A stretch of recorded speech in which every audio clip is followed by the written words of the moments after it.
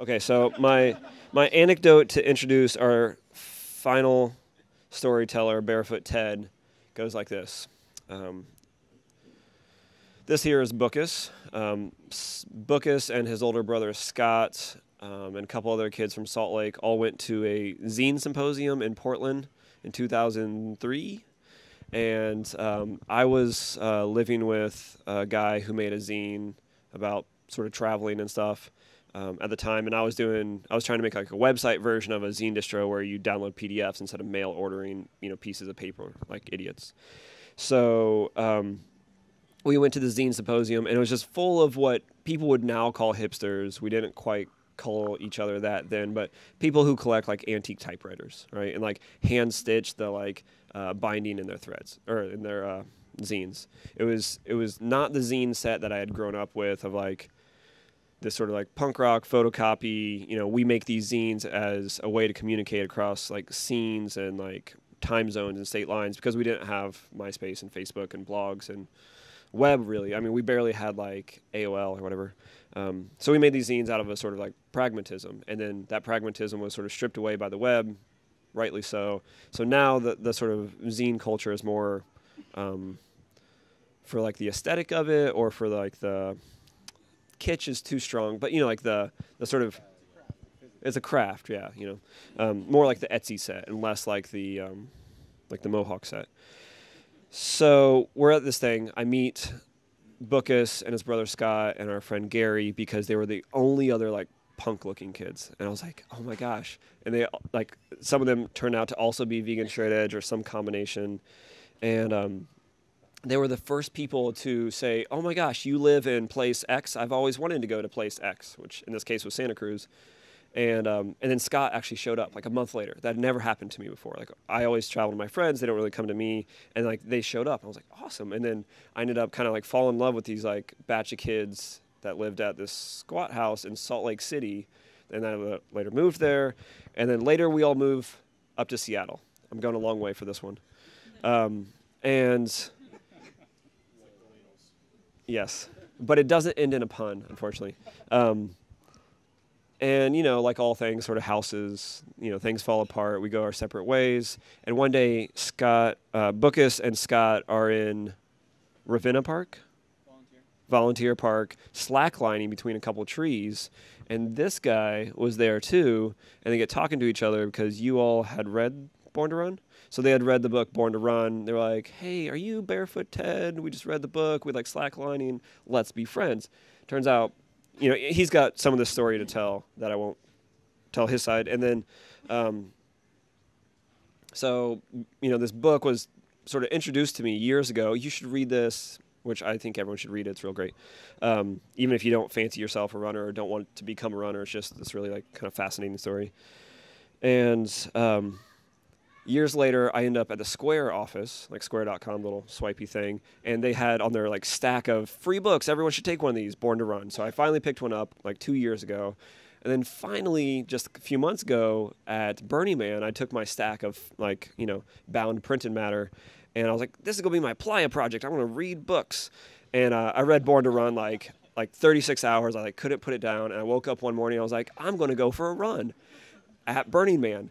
And which is the hottest, windiest, dustiest run you'll ever do. Maybe not hottest, but it's up there. But it's also the flattest, right? Like, I just ran in this big circle, and like it's deceiving how far you're actually running when you could see all the terrain. And turns out there was a 50K happening, and I did not run a 50K, but I was on like my first lap, or what would have been my first lap if I did more than one, when everyone was on their last lap of this like 7-mile loop. And they were like, you look good, buddy. I was like, thanks. And then like after I saw, like the first guy in like purple spandex pants and no shirt with like a number there, I thought, oh, that's his like Burning Man costume. He's like marathoner guy. And then I see another one, and I'm like, that's maybe a group, a camp. There's like the marathoners camp. And then I see a bunch, and we pass this like thing that's clearly like the start-finish line. I was like, is there something happening? They were like 50K. And that's when people started giving me compliments. I was like, I'll take it. So I ended up running a little 7-mile loop, which was the longest run I had done. largely because I woke up pumped from this book, Born to Run, and that sort of brings us all back around. Barefoot Ted is one of the characters in that book, and that book sort of collects characters. And I actually started trying to get Ted at this since the first one, and our schedules just kept not aligning. And I'm so happy he could make it for the final talk at the final Conf. Barefoot Ted.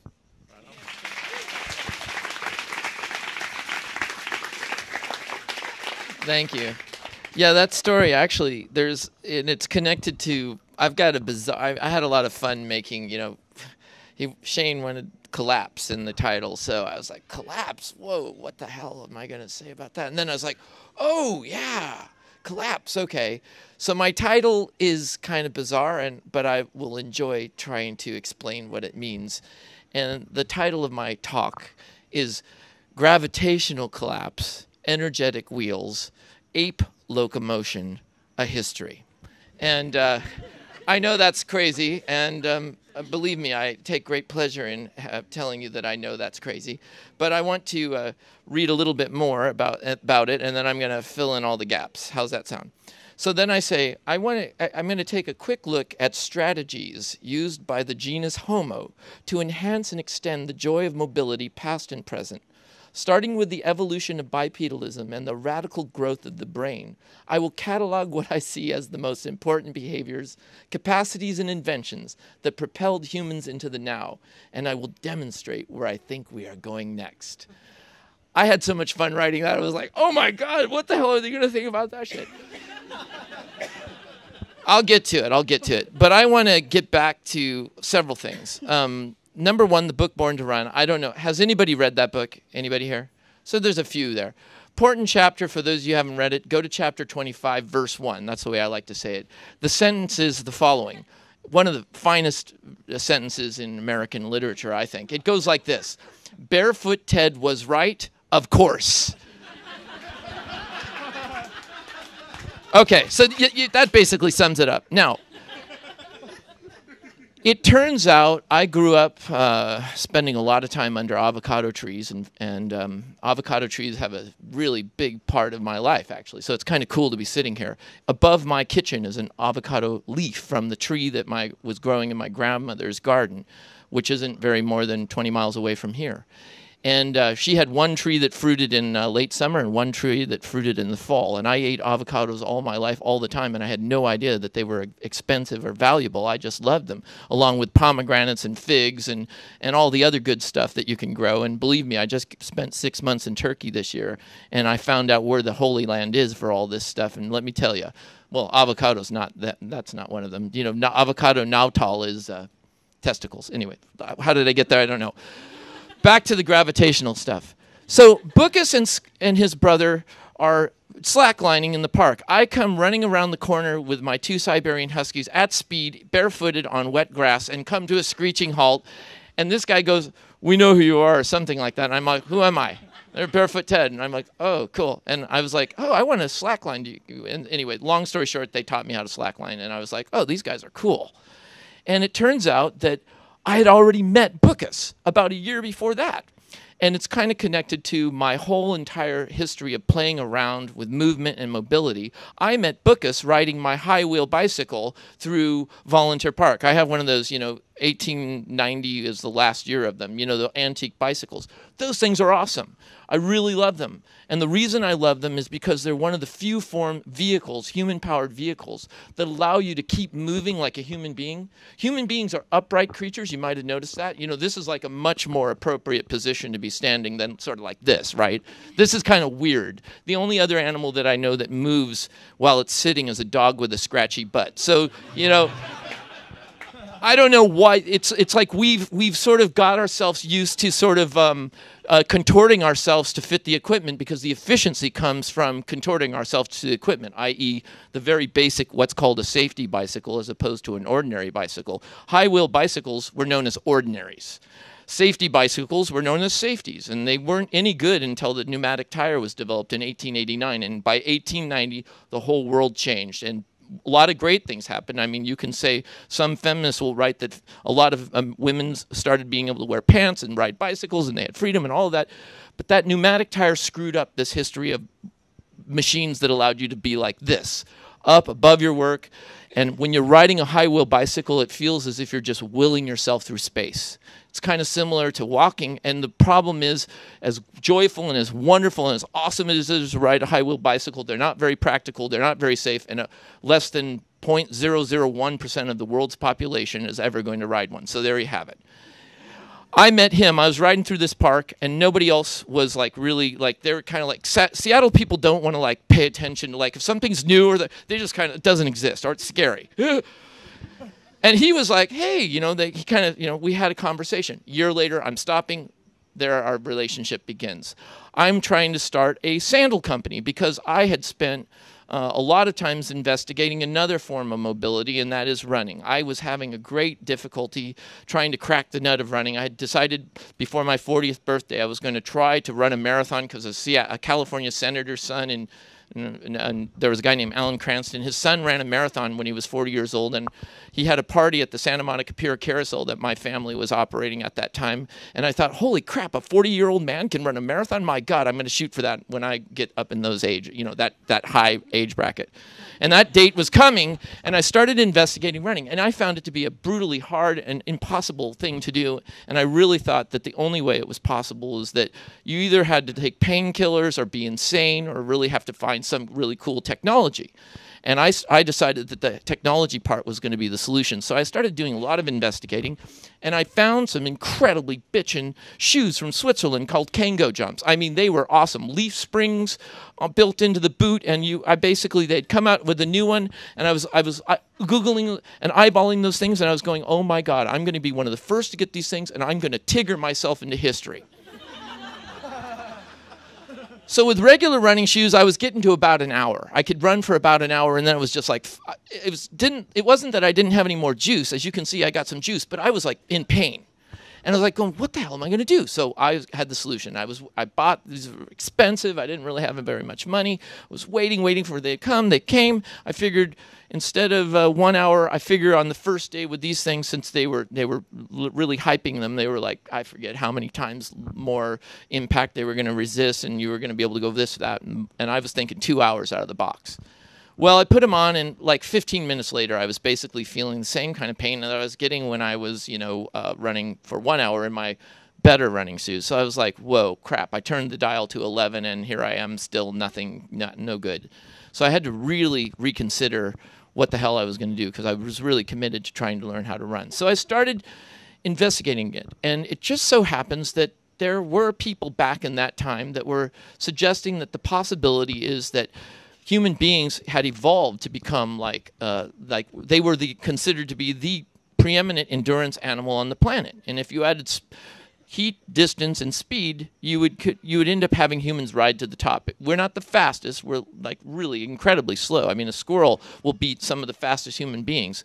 But when you add time and heat, because we can sweat, and you add our brain to the whole package, and you have somebody following something, like in tracking an animal, well, suddenly humans like rise way to the top. And there's these people, many people in the past did it, and even to this day, people in South Africa, the San people, still do it. It's called persistence hunting. And a friend of mine now, Dr. Lieberman, who wears our sandals, which is, I'm kind of not getting to the story correctly, but nonetheless, he writes about how human beings are are preeminent as a running species. We are, by virtue of being able to both, number one, read tracks, figure out what those mean, start following something, and 2 to 5 hours later, we actually could, conceivably, without even having invented a weapon, have something to eat. That was kind of a model of evolutionary biologists are talking about for human beings now. Okay, well, anyway, I think, okay, cool. Barefoot. Barefoot might work. Now, growing up here in Southern California, the brand of clothing that I wore and the kind of culture that I was born into was surf and skate culture. I was part of, if you've seen the movie Dogtown, you basically see my life unfold before you, except I was in the suburbs and they were on the, they were in the low-end beach. And during that period, Hang 10 was like my clothing had to have I had to have 2 friggin' feet on my clothes or I wasn't going to be cool and I wasn't going to be happy. And the surfing culture at that time, really, surfers don't count anything. Skateboarders, it's all about experience. It's all about being out there, and it's very basic equipment, and it just takes the skill that you develop, and you end up doing these incredible things, and you share these incredible experiences. And before the urethane wheel, when we were skateboarding, most skateboarders went barefoot. It wasn't unusual. There's a great movie from 1964 called Skater Dater I recommend you check out on YouTube. And you'll see dudes like skateboarding. They've got like all these club uniforms on, and they're like kind of in upper-class palace verties. Every one of them skateboarding barefoot because barefoot was best. Everybody knew that. Then the urethane wheel came, and oh, holy crap, everything changed. And then Van Doren's, which was a California company, and one of the early ones was in my neighborhood, we had to start wearing shoes because we were going too fast. And it wasn't cool anymore to, like, you know, wipe out when your feet were getting torn up. So long story short, barefooting was part of my life as a Southern California person, and basic shoes were normal to me, and I never had any of the fancy running shoes that ended up becoming what everybody was wearing in the 1990s, and then up until when I started wanting to run. So I got kind of curious about these people and evolutionary biologists and others saying that human beings were these great runners. Well, it was obvious that they weren't running with anything fancy. And so I was wondering about that, and I ended up stumbling on a website where this guy was riding and had been running barefoot. And I was like, whoa, is this really possible? And I read everything on his website. I spent like 3 days studying all these links that he had and all these studies and all of this stuff. And if you were willing to put the time in back in 2003 when I was doing this, you would have come to the conclusion that it might be possible to actually learn how to run well and actually better without any shoes on than with shoes. And I was like, is this really possible? Well, it ended up becoming possible. And for me, I really, like, the first day I started running barefoot, it was like, oh my God, it was like I had finally like realized when you learn how to master this kind of movement pattern that's really old. I mean, human beings have been moving in this way for tremendously long periods of time, you know, way more than historical time. And if you get tuned into the way that movement pattern feels like, if you had not experienced it before, it like suddenly feels like it's like if you somehow mistakenly learned how to jump rope landing on your heels, you know, it would be really kind of ridiculous if you were doing that, and particularly like with a slow cadence. But once you start like learning how to jump rope and you like land more on your forefoot and you sort of get into a rhythm and you start feeling this kind of sense of exhilaration of like energy storing and recoiling in your body, if you start tasting that and playing around with it, it ends up being something that comes very natural to, well, human beings. And I got playing around with that, and it led to all kinds of fascinating adventures for me, which went from like wanting to run a marathon, which I ended up being able to run a marathon barefooted, which was really weird. And at the time, everybody was telling me that can't be done, and well, of course I was doing it.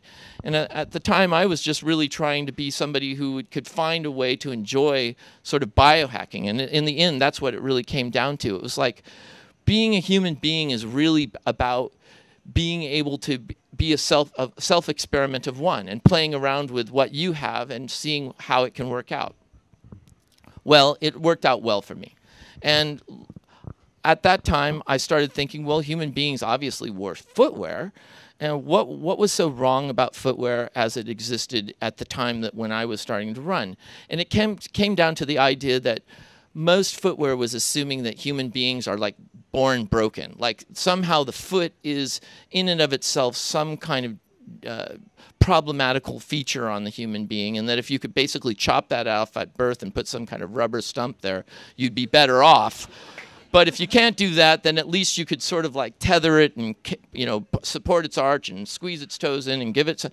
Well, it turns out many of those kind of, you know, sort of junk science and mass marketing solutions ended up being kind of commonsensical to everybody, so that barefooting seemed extraordinarily subversive. Now, I don't know if many of you have paid attention to it, but there's been a radical sea shift in the way that people look at and approach running, and it's like less has become more. And being part of that process has been really interesting to be able to have done. And one of those things has been my own personal investigations in what has been the natural selection of footwear in human societies over time. And as I did that, I found that simple sandals were still being worn and been used for long periods of time by people all over the world. And in modern times, there were 3 groups of people that were still using either barefoot or simple sandals to do what we would consider extraordinary things on their own 2 feet.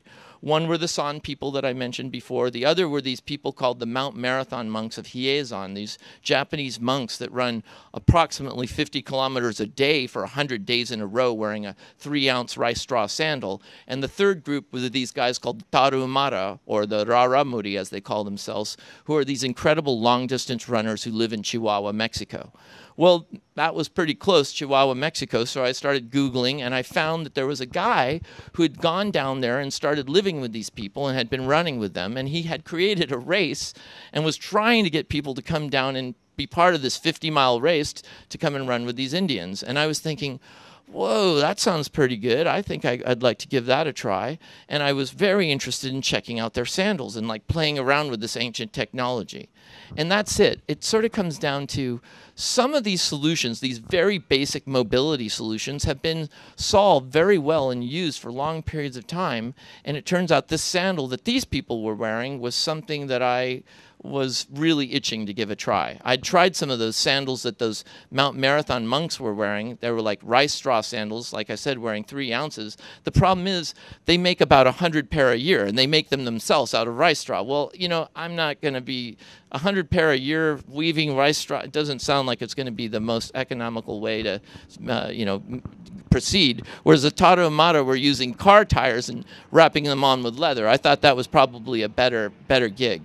Well, I went down there and I did learn how to wear those sandals, and I was totally blown away at how both simple they were and yet effective. And so when I ran into these brothers running that day, I had been spending about a year trying to figure out how to go down to Mexico to start up a company that would be creating these sandals for, people like us, so that we could, most people aren't going to go out and cut a tire and make a pair of sandals. Well, these brothers had done that. When I showed up that day, his brother was wearing a pair of sandals that he had actually made out of, that's what the kind of guys these are. They had actually made their sandals out of tires, big, heavy pieces of rubber. Well, I knew I had some interesting people when I saw that. So I was at the time in my garage making these sandals, and I was like trying to figure out how. I wasn't even telling anybody I was making anymore. The book Born to Run hadn't even come out yet, or had it? Oh yeah, that's right, of course. And people were before the book had come out, I was like selling them, and it was kind of cool, maybe 10 pair a week, 20 pair a week, whatever. After that book came out, it was like there was a lot of people trying to order them, and I was like no longer interested in trying to like keep up with the demand. And I couldn't imagine how anybody would want to like help me make sandals. I don't know why, but I was just like thinking that was not possible. Anyway, the beautiful thing about this in the end is that organically we all sort of it's like my company was a one-man show, and then it slowly started growing, and it turns out that all of these kind of connections it just happened like through relationships. In a weird way, it was just like people that were like within my space. It turns out many of the people who end up working for the company, Luna Sandals, are people I met for the first time in Volunteer Park. And that really was blowing my mind. Anyway, so here I am now. It's been 2006 was when the book Born to Run, the book Born to Run is talking about, happened. And now we have this sandal company that we're selling sandals all over the world, and people are running in them and doing their lives in them and whatever. And I got very intrigued again earlier this year or late last year about trying to imagine. I'd always been imagining, growing up in the skateboard world, and 5 years ago, 6 years ago, I set the world record for distance covered on a skateboard in 24 hours. I was just always very, very much intrigued about finding some kind of solution, some kind of machine that was going to allow us to, ride like upright and have fun doing it and do it safely. And it turns out I found some kind of machine like that. So here's running. Here's the basic concept of running. Running is you stand up tall, your head balanced on your shoulders, your core is slightly engaged, and you slightly lean at the ankles, and you actually start to collapse your gravity. Actually, some writers call it that. There's some people who write about running, and you, as a human being, you by in this position start to lean, and at some point you're going to fall. And then what you do is you begin to turn your feet over in a certain pattern, and that pattern is sort of like if you look at it when the impact charts of running, it's almost like a smooth wheel. When you're running really well, it's almost like this really smooth, energetic wheel you're creating. And when you ride that wheel well, it really feels good. And actually, before a talk I did at the New York Marathon a couple years ago, Dr. Lieberman from Harvard University said, hey, you need to Google this word endocannabinoid. Has anybody heard the word endocannabinoid? Yeah, there's a few of you. It's really trippy. So he says, one of my colleagues is studying on the runner's high. And everybody's heard of the runner's high, right? Everybody assumes it's like an endorphin experience. And he said, my colleague's thinking, no, this is not the case. It turns out that the endorphin molecule to get to the place where this euphoria is happening is a little bit too big. It doesn't seem, and he's got another theory about what it might be. Well, the theory turns out to be now science fact. And what it is when you move well, when you're moving smoothly, and this kind of creation of this energetic wheel when you're running really well is kind of the smoothness that I'm talking about. You can get it through dance too and some other smooth and human scale movements, not too fast so that it starts getting adrenaline driven. But it turns out, unbelievably, the euphoria you're experiencing is an endogenously created cannabinoid experience. In other words, if you were to take a nice big puff of ganja right now, you'd have a cannabinoid experience. In this case, it would be an exogenous cannabinoid experience. But the reason you would even be able to have that is because human beings, along with some other long-distance running animals, as opposed to animals that don't run long distance, are actually rewarded uniquely for moving well over a long period of time. And that unique reward is a feeling of oneness, connectedness, of being exhilarated, of being happy. That is endocannabinoids at work. Did you know that? Well, that's what I'm here to tell you. Skateboarding, I believe, is an endocannabinoid experience. Surfing, I believe, is an endocannabinoid experience. A lot of these exhilaration sports are endocannabinoid experiences. I've always thought, you know, one thing that's always depressed me is the fucking commute people do in cities. I divorced myself from that shit, man. Badass, terrible shit. I mean, seriously. And, you know, the bicycle's awesome, but, you know, talking about, there's some things about it that I don't like. And it's not very comfortable. It's not very safe sometimes. So I've been always dreaming. I've been always imagining, how in the hell could we come up with a way that would be, your commute would be fucking exhilarating. You'd get to work like feeling high. You'd be ready. You'd be like totally like stoked. And furthermore, and this is where it gets trippy to me, you know, bicycles are awesome, no doubt about it. They're the most efficient human-powered vehicle that's ever been created. This is a fact. It's more efficient than walking or running, for sure.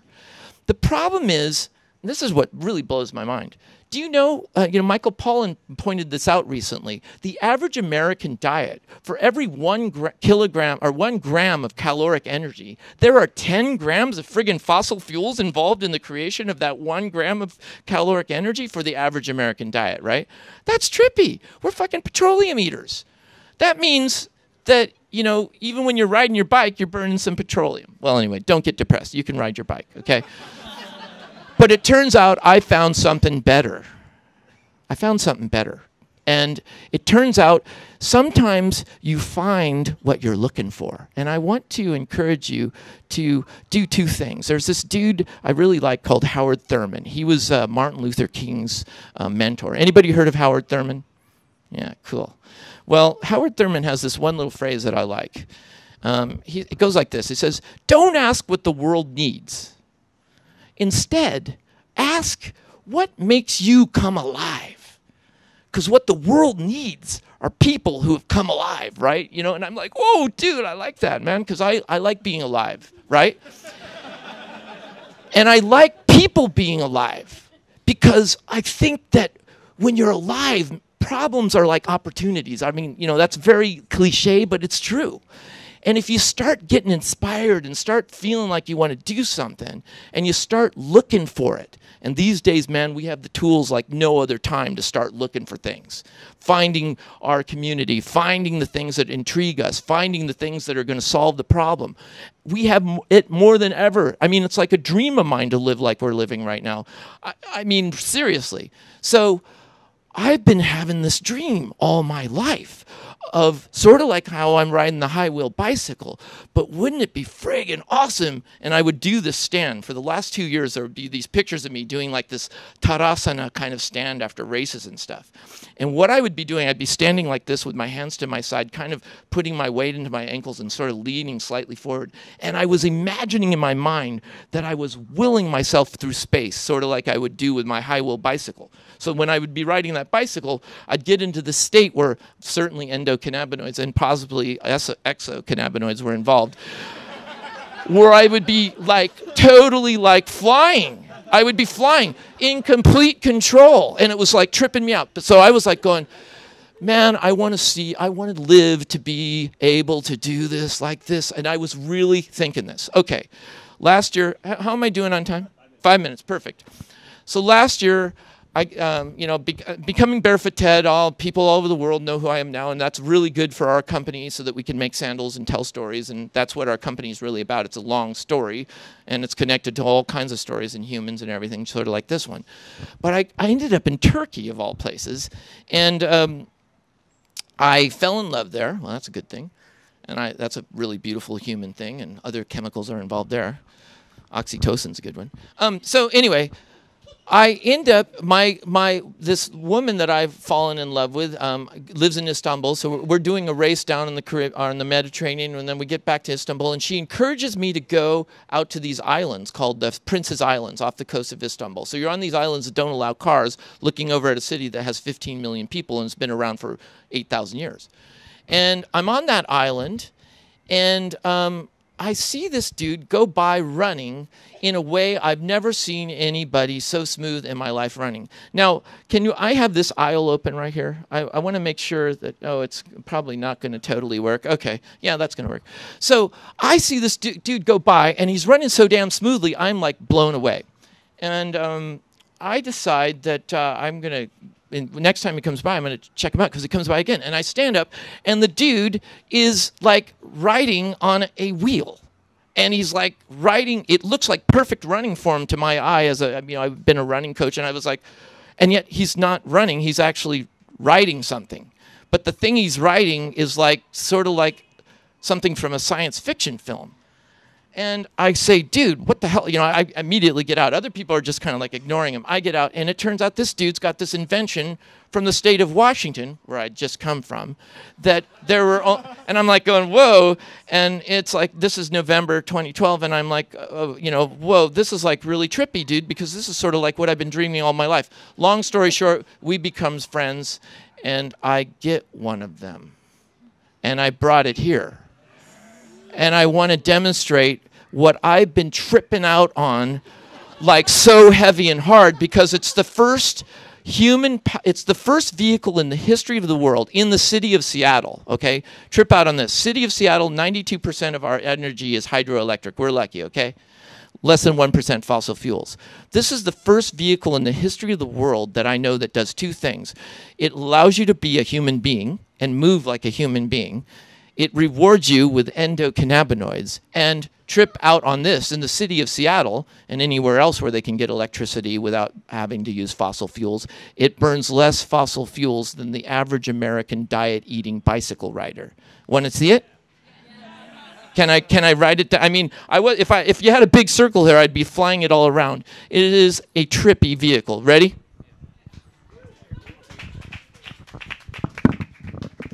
I reveal my little. This is a trippy. This is a trippy wheel. I'm going to ride it right through this middle thing here. I've been riding this all over the city of Istanbul, all over Seattle. It's got a 5-kilometer range or more. It's about an hour on, hour off. It's powered by batteries. You carry it on an airplane. I ride it through the airport. There's 2,000 in the world right now. It's the first vehicle in the world that rewards you for perfect running form. And yet, instead of you creating the energetic wheel, it creates it for you. But you have to hold your body. It's like doing yoga all the time, or Tai Chi or something, and willing yourself through space. Can any of the people with video cameras catch this? Let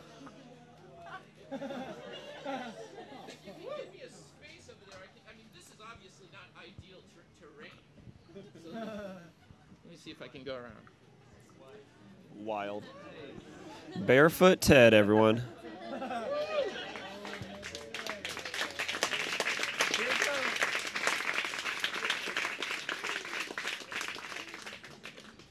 So what I mean, I don't work for this company. I wish I did. I'm probably one of the best riders in the world right now. That's kind of easy to do. I'm planning on setting the world record for distance in 24 hours, but it's turned out to be the most radically awesome urbanscape machines I've ever ridden in my life. You feel like when people stop you, they wonder why you're so manic. And it's like stopping you, and it's like stopping you coming down a fucking hardcore awesome wave, stopping, saying, hey, you know, how's it going, yo? And then like getting back in it. And you're not crashing. You know, I'm almost 50. I'll be 50 soon, 18,250 days coming up. And I was like, I set the world record 5 years ago, 242 miles in 24 hours, and this dude broke, and I thought, I'm gonna get back in there, and then you fall down when you're this age, it's not so fun anymore. This thing, I don't crash. The crash is mundane. It's like a 3-inch drop. So that's what I wanted to show you. Thank you, and good night. Barefoot Ted.